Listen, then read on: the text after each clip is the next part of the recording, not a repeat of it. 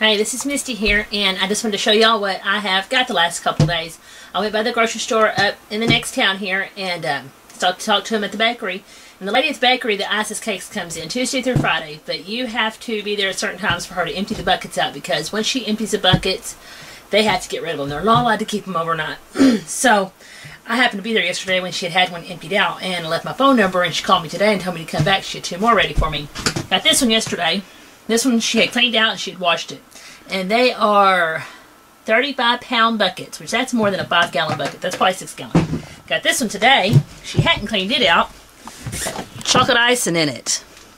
Something for the children to help me clean out. They'll like that. And this one had white icing in this one. And it doesn't have near as much as the chocolate one did in it. But, good seal. But I thought that was just a neat find.